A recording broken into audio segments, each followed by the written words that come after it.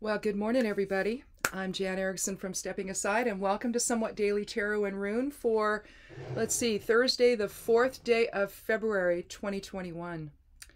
I'm still writing 2020 now and then. When I set this up, I create the file name on the screen here, and last week I was still putting 2021. I have to go in and change it, and you think no one would make that mistake after what 2020 was like, but I don't know what you do about that. Let's just quickly review before we draw the rune. If you haven't been here before, well, we've kind of shifted gears a little bit, and I'm just doing these on Mondays and Thursdays now instead of Monday through Thursday. And what I have been doing is writing down and then talking a little bit about what Monday's reading was to see if there's some kind of continuation on Thursday or if we're shifting gears entirely.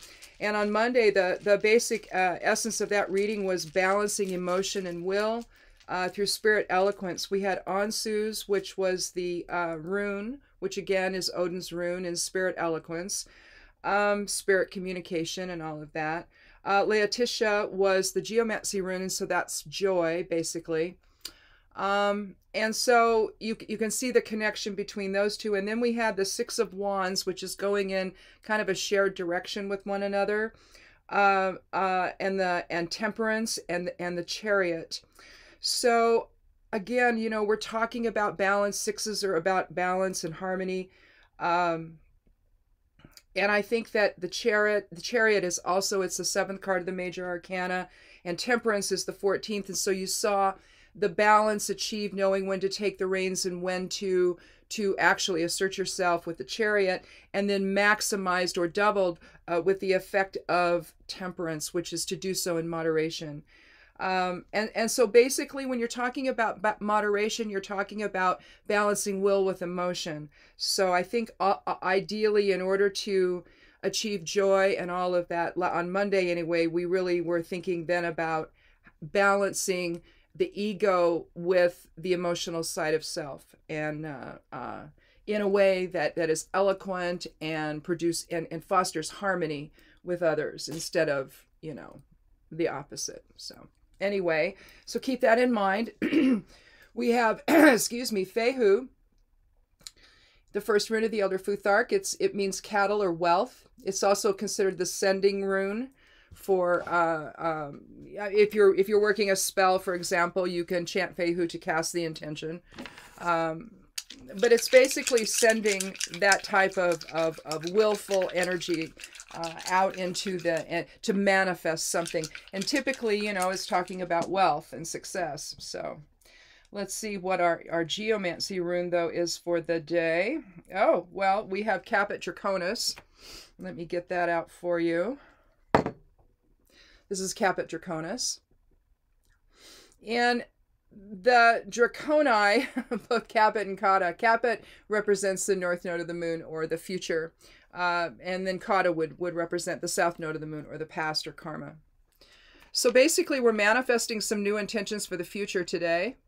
And if we, maybe we are doing that because we came into balance, with our will and emotion. Maybe we're able to then manifest something from that whole experience. But we'll see. We'll see if we just need to reinforce it with the cards, or if we're truly headed in a different direction based on the work we've been doing, for the last few days. So let's go ahead and shuffle a little bit. I'm going to take a little drink of tea, too, here in a second.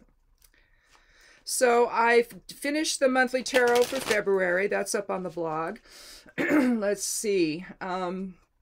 I think I cross-posted it maybe over on Medium, but I don't remember. Maybe I did. I used the Heindel deck. I really like that deck. The major cards have runes on them. He doesn't use the same Elder Futhark I do, but you can figure out what he's talking about anyway. There's just different versions of it. You also got the younger Futhark. You've got the Icelandic Futhark. There's all different ones, There's a Pictish language. There's all kinds of stuff, that you can look at if you're into divination and using the different languages that are out there. But But I like the one I have, and although I've started looking at the younger Futhark as well. But I use this one in Rune Magic, but he has a little bit different one, and I don't know which one it is. There's some of the glyphs he uses. You know, on all of the information I have, I can't find exactly the one he's using, so I'm not sure. But he also has Hebrew glyphs on the major cards, and on the minor cards he has the I Ching hexagrams, and that's very cool. Oh, and on the major cards there's also the astrological glyphs. So you've got a lot of information besides the tarot cards themselves, which are just gorgeous, by the way. It's a non-traditional deck, but I just think that it's rich with culture and heritage and tradition, and I don't know. I just think he did an outstanding job on that deck, and I really like it. So that's what I used for February. My other favorite deck is the Thoth Tarot. Now that's a real departure, but you know, I don't know. It just evokes the empath in me or something, and I get the feeling out of all of it. It's just a very cool deck. It's really my all-time favorite, believe it or not, even though I use the Rider-Waite here. I do love the Rider-Waite deck. It's you know, I just kind of like the non-traditional ones, the more pagan decks, and you know. There's one by Chris Kranz. I think her name is Chris Kranz. She's out of Portland. And is it The Wild Unknown? Is that the name of it? Something like that. I think it's The Wild Unknown, maybe. I'm not sure. I haven't looked at it in a while, but it's just an incredible deck. If you haven't seen it, just look for it. It's all it's pen and ink based. It's like black and white with a little bit of color to it when she's talking about the elements. But she uses animals and whatnot to express herself on the cards. It's just very cool. It's just a very cool deck. So anyway, lots of ones to take a look at, but right now we're gonna take a look at the Rider-Waite for today. So let's go ahead and take our first 3 cards. If we need more, we'll take them, but if not, we'll stop with that and compare it to the runes and see what we have for today.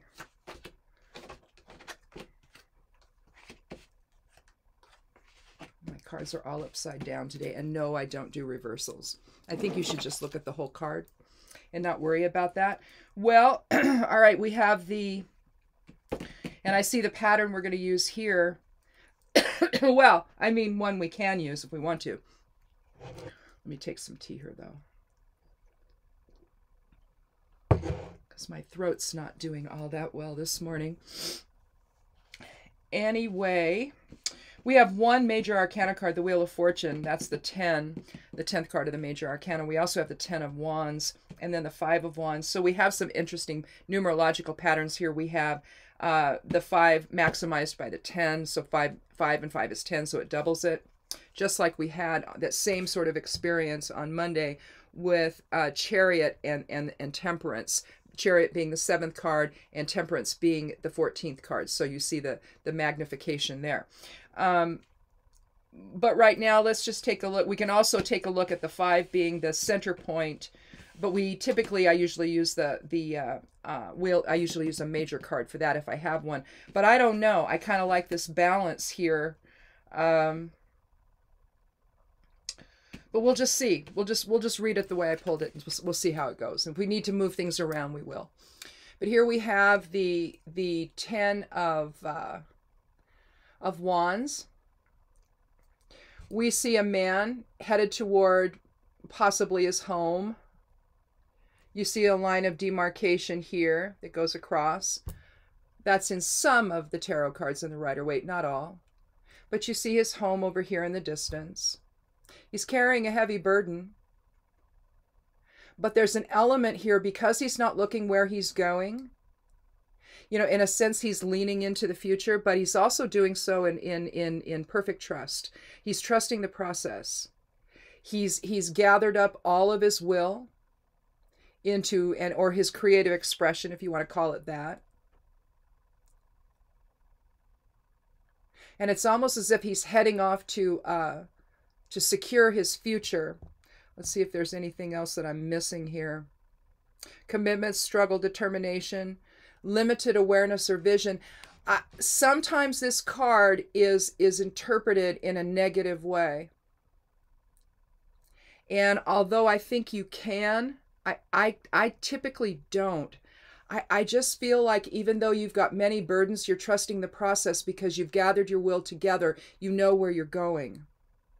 And you don't really need to, you can just trust that you're on the path, basically, toward building something new or creating something new. The 10 reduces to 1, and that's new beginnings and wholeness and unity. It's leadership. So although you can definitely interpret it as the struggle and limited vision and all of that, when you are putting it in context of Monday's reading, I don't think so. Here we have the 5 of Wands. Again, Wands is the fire element, or our will or creative spark within, the genesis of life. And here you have just some playful struggle going on here. This is not something that is, it's kind of, 5 is about protection. It's about freedom versus restriction. It's all of the elements plus spirit. But it's really, if you think about it, because nobody's hitting one another, this really isn't a harsh card. Everybody's expressing their own opinion, their own level of creativity, their own will, and out of that mishmash of all of that, something truly wonderful can take place. Maybe he's bringing some of these for them to do that with. I don't know, but it's almost like we need to put the 5 first, that out of the creative struggle, out of the different expressions of will,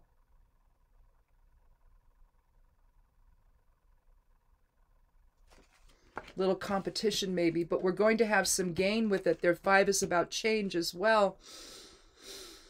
And here's what he's gained, perhaps.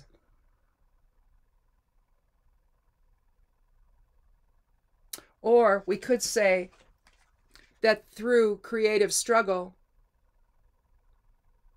this is the foundation for gathering his will together and moving on in trust.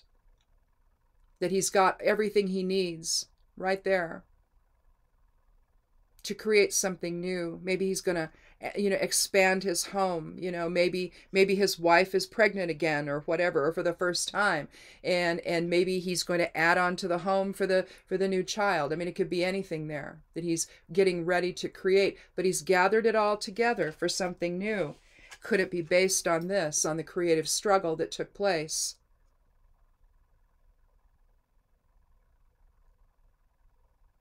And out of which change happened, and now we can begin anew. And when we do, gosh, maybe we even need to begin with the Wheel of Fortune.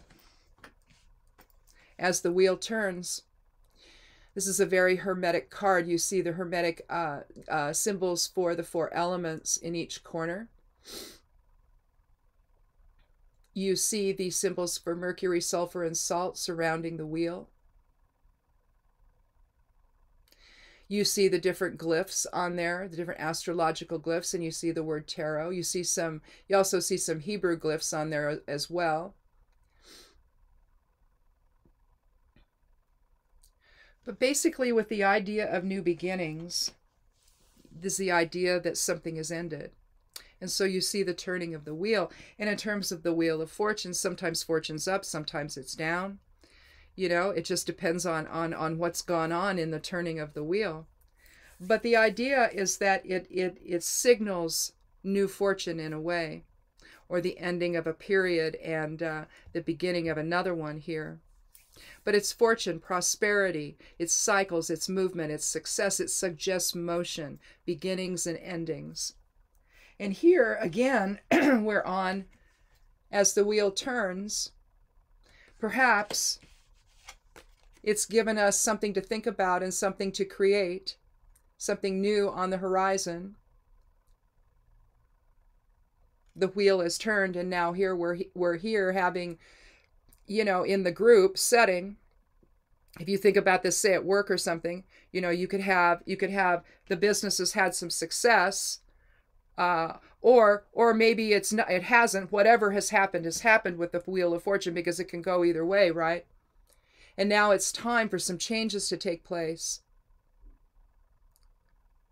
and create a new path together. Let the expression of will be had. Let everybody say what they think, whatever they feel, whatever they want to do. Because really this is I want, no, I want, no, I want, no, I want, no, I want. It's five I wants basically here.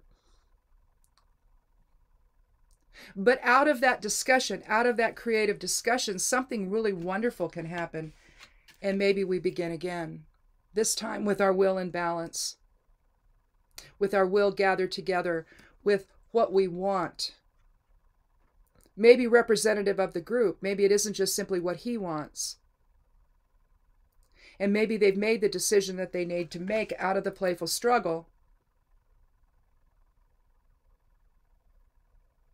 And the I want conversation that you need to have. In other words, you can look at this as a planning session, in a way, to invoke some change from whatever the outcome of the turning of the wheel was. Because now we're going to begin anew. We're going to talk about what that looks like and make whatever changes we need to make. And then we're going to gather that will together. We don't know if there's people behind him. Maybe the other 4 guys are behind him out of the scene here. We don't know that.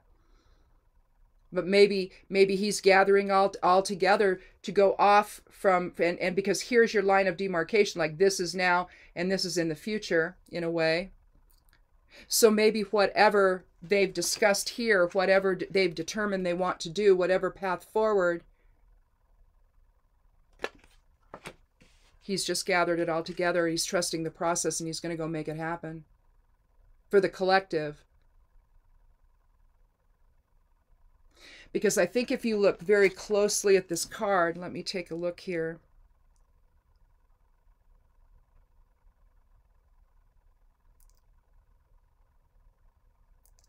The house looks big enough that it looks like it could be part of a community instead of just an individual's home. But it looks like here you have the, looks like here you might even have a field, maybe a pasture that they've planted maybe. So if you want to look at it, then that's the beauty of tarot. You can look at these cards individually, and so they could have one meaning, but collectively in terms of the pattern. You know, if you trace this back to Monday, if we're balancing will with emotion through spirit eloquence, maybe we've remembered that, and that's why they're not bashing each other over the heads to force their own opinion, their own will. What they want is more important than other people. Here, it's just, they're just expressing themselves here. This is what I want, each one of us. So who knows? We don't know what the outcome was. We just know that the will got gathered together.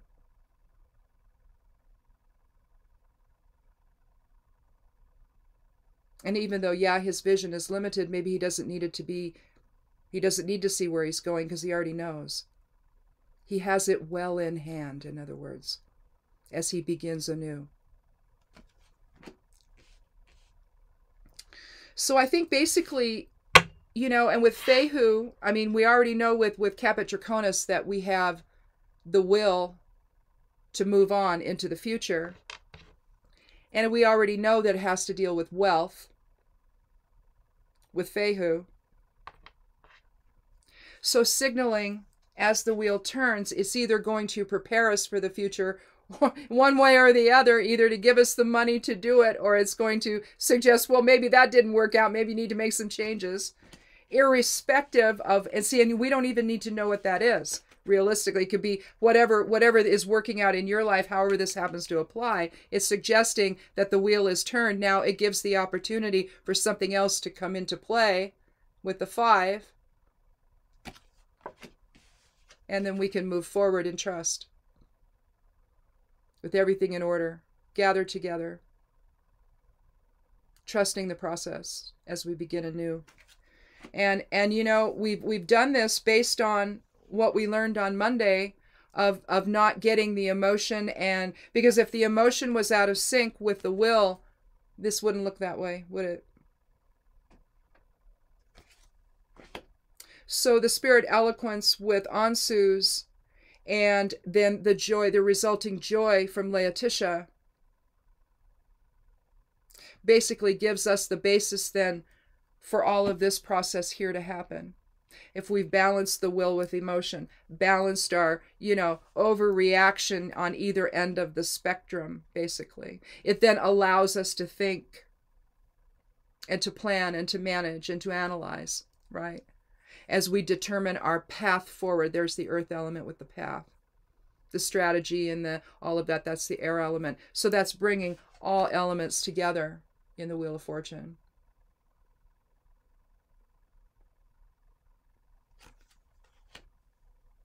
Well, that's interesting. So I think we're on a new path. I think that's pretty evident. I think that, again, with the fire element, what always comes to mind with me is, who do I want to be? In other words, where is my vision placed? Is it placed on the ego and simply about some service to self or what I want all of the time? Or do I have the ability to see beyond just my own needs and to the collective needs, and to see what really needs to happen? Can I do something for myself here solely and have that be fine? Or do I need to really be thinking about the impact of that on other people and what's going to be best for everybody going forward? If it's just an individual that's involved, then sure, think about what's best for you. But all too often, if we have a family, we're at work, whatever, there is a collective sense around us. And sometimes we have to do what's best for the group. And I think that right now we're seeing a shift in that type of thinking, to where it's not just about what's best for the group, but it's what, are we going to go forward in ego like people did at the Capitol on January 6th? Or are we going to go forward in spirit, where we can take a look at the type of ideals that we have? The idea of the United States of America. Well, that's unity through diversity, for sure. But it's unity. And we've lost that connection over the last few years. It's really that whole us versus them experience has really, really come into focus. And it's not healthy. It's not healthy toward, I mean, even just if you're just looking at whether or not someone's going to wear a mask or not, they make the choice not to. Well, that's not healthy for the group. And so for right now, if you're looking at it in terms of a service to self approach, well, you're going to stand firm. I don't have to do that. I can bring a gun into the Capitol. No, it's a federal building. It's illegal. I don't know. I was watching a news thing, and a former FBI guy's like, yeah, I couldn't take my gun. I'm an FBI agent. I had to check my gun. I couldn't bring it in there. Why can they? They can't. So it's no, me. I'm going to do what I want, right? Well, you can express what you want, but there's still rules. There's still an underlying, foundation that we all have to live by in civilized society. Well, that foundation is now in a mess. It's like quicksand right now. And I think that's, again, you can interpret this either way. We either did well or we didn't. But either way, we learned something, right? If we're on the wrong path, if we're thinking wrongly, if our perceptions don't serve us, if they don't serve the greater good, then it's time to then rethink all of that. I think this is the rethinking thing. It's going to be lively. People are going to say, well, no, I think this. And someone else will say, well, no, I think this. Somewhere out of there, an understanding forms. And I think this is our understanding. We go forward in unity into the future, and we trust that process. We've made the decisions we need to make. We've made the changes we need to make. And now it's time to move on. It's not time for the weird conspiracies.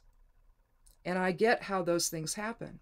You live in a dishonest world. You live and there's not a government out there that doesn't lie to their people. about one thing or another.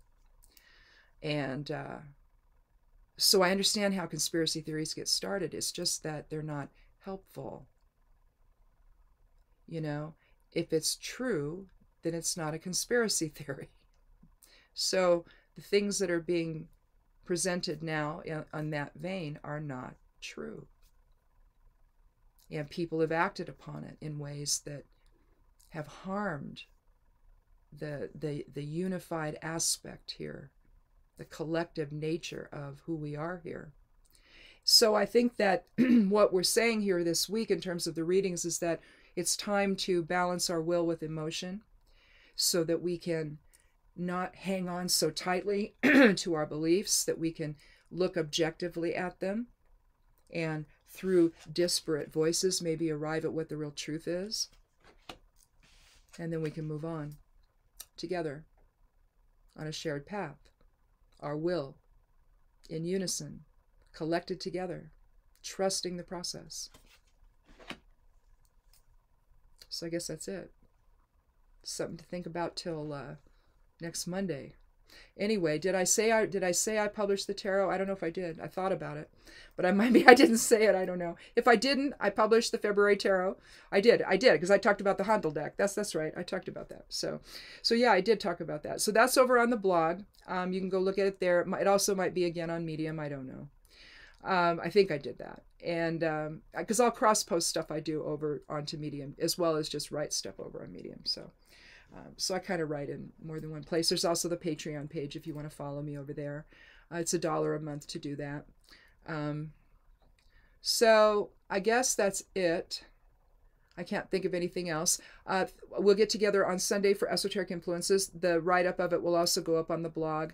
Another version will go up over on Patreon of it. And I guess that's it. Watch for the magical forecast to come out. I'll put that out here today as well. Another version again goes up over on Patreon. It's got more magical correspondences in it than direct ones for the day than what the one on the blog has. I think that's it. So thanks so much for watching, and have a good weekend. You know, and if you go out around anyone at all, wear a mask. I don't care if you're inside or out. Have a mask on if you're talking to other people. If you're around them, please put a mask on. In fact, they're recommending to double up now with the new variant. It's, I guess, more contagious or something. They're saying so. Depending on where you live, you know, it may not be in your particular area yet, but it likely will be at some point. So we've switched to disposable KN95s, which is not as good as N95s, but they're 5-layer, and some of them have been approved for emergency use by what, the FDA or something, whoever it is that does that. And so you can see when you go online to order them or whatever which ones are approved. But we got those, and then we got a 3-ply surgical mask to go over it. So there's basically then 8 layers. And between that and our face shields, I think we're doing all that we can until we can get the vaccines. So, because neither of us have had them yet. So anyhow, just stay safe and just be aware, be alert. And if things get dicey, just leave. It's not worth your health.